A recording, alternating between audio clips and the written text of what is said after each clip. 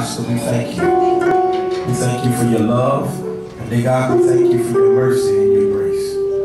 Lord, I thank you personally for this opportunity to be used by you, Father God. And I pray to God that you prepare the hearts of your people to receive the word that you have for them. And I just pray, Lord, that our lives are better.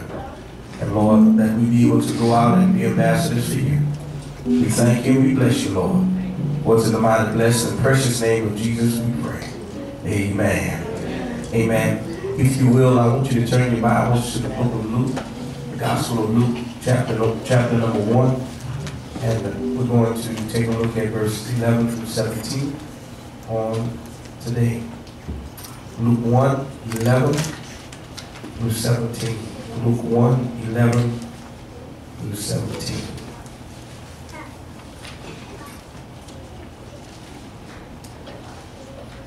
Amen. The word of God. Then an angel of the Lord appeared to him standing on the right side of the altar of incense. When Zacharias saw him, he was troubled, and fear fell upon him. The angel said to him, "Do not be afraid, Zacharias, for your prayer is heard. And your wife Elizabeth will bear you a son, and you shall call his name John. And you will have joy and gladness, and many will rejoice at his birth. For he will be great in the sight of the Lord, and shall drink neither wine nor strong drink. He will also be filled with the Holy Spirit, even from his mother's womb. And he will turn many of the children of Israel to the Lord their God. He will also go before him in the spirit and power of Elijah, to turn the hearts of the fathers to children, and the disobedient to the wisdom of the just, to make ready a people prepared for the Lord." Amen. I want you to turn to your neighbor, and I want you to share with them these words. Neighbor, oh neighbor, the preacher, with the help of the Holy Spirit, will preach from the subject, predetermined for a purpose. Amen. You may be seated.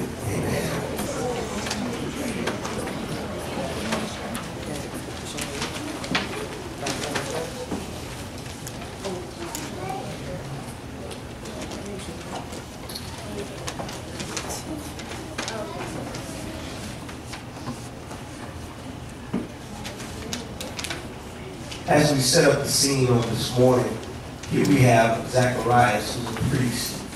And he's one of God's men who is a priest for the children of Israel. And he's a stand-between to be able to help the people be guided into doing what God has said. And he and his wife, Elizabeth, at the moment had no children. She was barren. And the Bible declares that when we look at it, is that he prayed. And when he prayed, it says that the Lord has answered his prayer. I want to share something with us. The Bible's not really clear on whether or not he prayed for the son. But we know that the son was a direct product of him praying. And what we've got to understand in the text is that when we look at what God does what he does, how he wants to do it, when he wants to do it.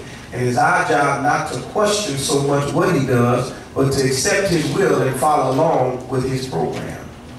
When we look at it, here it is. Zacharias is praying, and God has answered his prayer. And the angel is letting him know that his prayer is answered by him receiving a son named John after his wife was barren. When we look at the text, we've got to understand this one thing, is that when we look at our prayers and we look at going to God and we look at what we pray for, how many of you know that many times that what we get, we don't realize sometimes what we get is answered prayer? Okay. See, this is the thing. Many times we'll pray for peace, and the Lord will bring chaos. Okay, we don't preach it. Many times you pray for one thing, and God will bring something else so that you get what you're asking for. See, many times we don't understand that when we pray for patience, God will put you in some stuff to help you grow some patience. Because the testing of your faith worketh patience. Zacharias prayed and God gave him John. Bible's not clear on what he prayed for, but we know that the birth of John is a direct product of him praying. Where are you going with this, preacher? See, some of you all may have prayed some prayers. And I'm going to share this with you, and I pray you receive it the way you need to receive it. Some of you have prayed some prayers, and the answer to your prayer is sitting right next to you.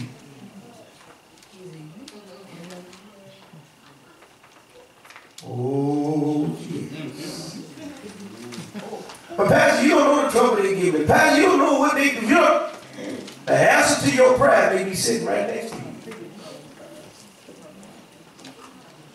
And what you got to understand is that John is a direct result of Zacharias praying and God answering his prayer. Bible's not clear on what Zacharias prayed for, but we know that the angel said that his prayers were answered. Well, Pastor, what do you want me to get from this particular portion of the text? Well, see, you being here may be a direct result of answered prayer. And see, what we've got to understand is this one thing, is that don't ever treat what God gives you like it's nothing. See, you got to understand this one thing, that our children are gifts. And our children are blessings from above. And God gives us children so that we can carry on what it is that he has done in our life and carry on his name. How many of you know that God has locked up greatness in some of our children, but some parents don't realize it and they never nurture what God has put in them? And what ends up happening is that not only your house is not blessed because of it, many other people that God wanted to bless through them is not blessed as well. And what we got to understand is that we were predetermined for a purpose. Why? Because God wants to use us. He wants to use our children to be a blessing to the world and to make a positive impact in the world. It is our job to make sure that we allow them to be all that God has called them to be. Why? Because God may have a ministry for them that's out of this world. But you know what amazes me, Sister Kaisha, is that God has a way that even if the parent doesn't do it, that he'll send people in that child's life so that child can get where that child needs to get. Why? Because that's God's way. Because thy will be done. So you sitting where you sit, doing what you do, you may be a direct result of answered prayer. Where you going with that, preacher? You see, somebody's still alive today because you live.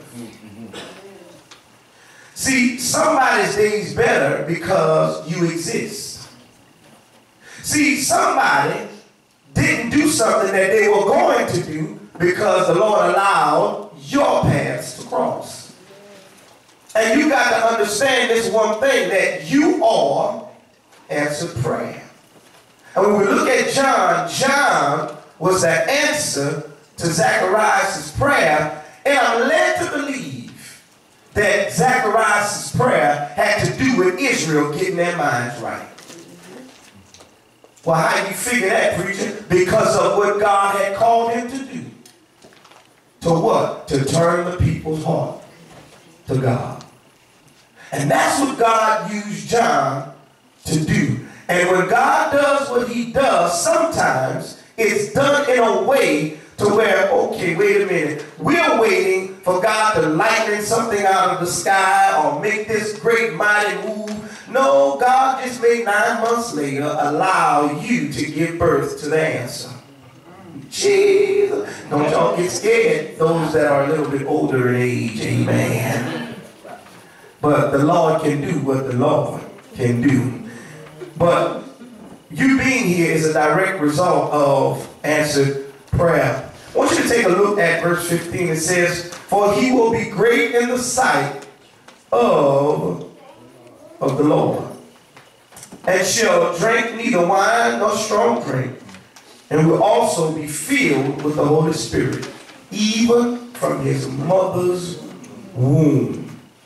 John was literally saved before he even got here. That's amazing. Well, one thing I want to point out is this, is that he says he shall drink neither wine nor strong drink, and also be filled with the Holy Spirit. How many of you know that your ministry, your purpose, your call, what God has called you to do, may call for your life to look a little bit different from others? And see, you got to understand this one thing. When you have a holy ministry, I promise you, the Lord wants you to have a holy lifestyle. Now, the Bible doesn't condemn or send people to hell for, getting their little swig on every now and again, and, having their little glass of wine occasionally, and indulging in some of these things. But can I help you? A holy ministry will cause your life to look a little bit different from everybody else's. But where you going with this, preacher? You see, you got to understand that when God calls you to something, that guess what? You've got to be able to understand the sacrifices that you have to make. Guess what? Will look different from what everybody else has to do. Don't count it as unfair. Count it as an honor because God chose you. You got to understand that as Christians, as believers, whatever God has placed upon your life, can I help you? That he doesn't just want you to wear Christian around your neck and wear Christian on your bumper sticker and wear Christian on your doorpost. He wants you to wear Christian in your heart. And in what you do, what you say, how you live, how you carry yourself, it may look a little bit differently from other people.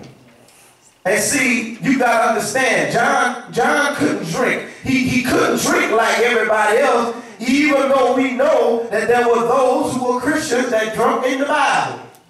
But he had a holy and he had a distinct call on his life to where he couldn't really get involved with some stuff. You know why? Because he had to be filled with the Holy Spirit and not filled with that drink. Amen. Praise the Lord. Hallelujah. How many of you know, people of God, that guess what? That when God calls you to something, that really truthfully, the calling that he has on your life may bring about some frustration because you feel it's unfair. But how many of you know, if you know God called you to it, then guess what? That you'll be better for doing it if you didn't do it at all. And it brings about frustration because why? Because I could see John seeing everybody else doing some stuff and not being able to indulge in it. But can I help you? His ministry was greater than greater than what he wanted, and greater than his flesh, and greater than his temptations. Children, I want to encourage you. See, there are times when you will be tempted and people are going to put stuff in front of you. And people are going to try to encourage you to do some things you know you shouldn't do. Amen. But just remember, your call is greater than that one moment of satisfaction. Because your calling calls for you to have a lifestyle that doesn't look like everybody else's. So what if they talk about you because you don't have certain things or can't go certain places or can't indulge in certain things? Your call, your ministry, and your purpose requires you to look and live differently than everybody else. But it's for you to tap into the Holy Spirit to guide you and help you to handle your haters. Because I promise you, what ends up happening is people who cannot do what you do will really and truthfully pick on you because they don't have enough courage and strength to do what you do. So they'll try to pull you where they are so they'll feel happy and miserable with you. But you got to remember that your call, your purpose, your ministry is bigger than your one moment of satisfaction. See, living with a purpose demands a different lifestyle than the norm. But that's living with a purpose. That's when you know you have purpose. Everybody else can say this and do that. Everybody can do this, that, and the other, and go this place and that place, and the other get involved with this and get involved with that and get involved with the other. But can I help you that guess what? When you understand your purpose, you'll understand that even though my flesh is telling me to go here, go there, and go the other place, no, my purpose and call is greater than what I really want to do. Your lifestyle will be more purposeful when you understand your purpose. Well, what else, preacher? And he will turn many children of Israel to the Lord their God. And he will also go before him in the spirit and power of Elijah, to turn the hearts of the fathers to the children, the disobedient to the wisdom of the just, and to make ready a people prepared for the Lord. See, one thing I want you to get is this, is that John's purpose involved him preparing the way for Jesus. Okay? Where you going with that, preacher? I'll let you know in a minute. See, John's purpose and his call helped prepare the way for Jesus. Okay? Help me out, preacher. You see, John could have got messed up in his head and thought he was something because the Lord enabled him to be able to touch people's lives. And John could have got a big head thinking he was somebody because the Lord allowed him to do the things he was able to do. But one thing John didn't do, John did not allow himself to get to the point to where it was all about him. Because he even said he wasn't even worthy enough to tie Jesus' shoe. You know what that didn't help me to understand? He realized that his purpose in his ministry was bigger than him. See, we got to understand that when we look at purpose, and purpose from a Christian standpoint, we got to understand that our purpose is really bigger than us. So when you look in the mirror, I want you to tell yourself, yep, it's bigger than Y-O-U. Always tell yourself it's bigger than Y-O-U. In your marriages, tell yourself it's bigger than Y-O-U. At your jobs, tell yourself it's bigger than Y-O-U. Okay? In your families, tell yourself it's bigger than Y-O-U. In your ministry, tell yourself it's bigger than Y-O-U. Why? Because you got to understand, God doesn't make it about you, but he does use you to help the greater good. And John understood that. And John understood that the calling on his life, the success that he had, the things he was able to do, the souls that he was allowed to minister to and turn their hearts to God had nothing to do with him. It had everything to do with his purpose. And his purpose was bigger than him. So when you live life with purpose, you realize that it's bigger than you. Way bigger than you. But God chooses to use you to uplift his holy name and to advance his kingdom. Well, preacher, what do you want me to get from this? See, your reason for being here goes beyond your own glory and honor. Why? Because it's bigger than us. What is it all about? It is about bringing glory to the God that we serve. It's bringing glory to Jesus Christ, who died, who was buried, and who rose again for our sins. It's about lifting up the holy name of God. It's about representing him. It's about being ambassadors for Christ. It's about you letting God use us to be able to let some folk who are never into the four walls get a glimpse of who God is. Why? Because your purpose is bigger than who you are. Your reason for being here goes beyond your own glory and honor. That's why the Bible stresses, do what you do without complaining. You know why? Because complaining says, because it didn't go like I want. That's what complaining does. Now, is there time to let people know your grievances? Yes. But, you know, I've discovered you can develop a habit of complaining. And some folk complain when they ain't even nothing to complain about. And my mama used to tell me, boy, you crying with a little bread under your arm. Sometimes we complain when really, truthfully, we already have exactly what we need. We've got to understand that when we look at our lives, when we look at our purpose, that it's really bigger than who we are. So let's go back and let's take a look at it. When we look at John and we look at Zacharias, you got to understand, Zacharias prayed for something, and when he prayed for something, God gave him John.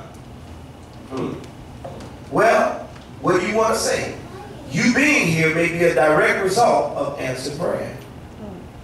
Right? What else, Pastor? Well, when you look at John, not being able to drink strong drink or wine, you got to understand this one thing. Living with a purpose demands a different lifestyle than what's normal. What else do you want to know, preacher? Well, I also want you to know this one thing, is that John was here to prepare the way for Christ. That was his purpose, to prepare the way for Christ. And John never let his ministry and his purpose go to his head.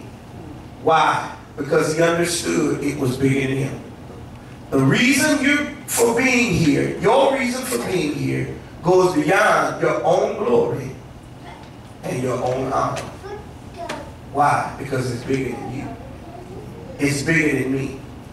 But collectively, God uses us to be a blessing to the body of Christ, to be a blessing to other people, and to be able to do things that will be a blessing to this world. And one thing I want you to get is this, is that you never ever realize why God puts you here until you seek him for why you're here. And some of us don't realize that there are some people that, and I'm going to say it, and I mean it, and I want you to hear me out. There's some people who didn't commit suicide because you were in their life.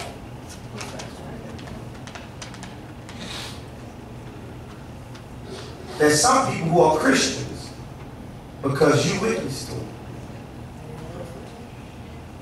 There's some people who are alive today because you were born.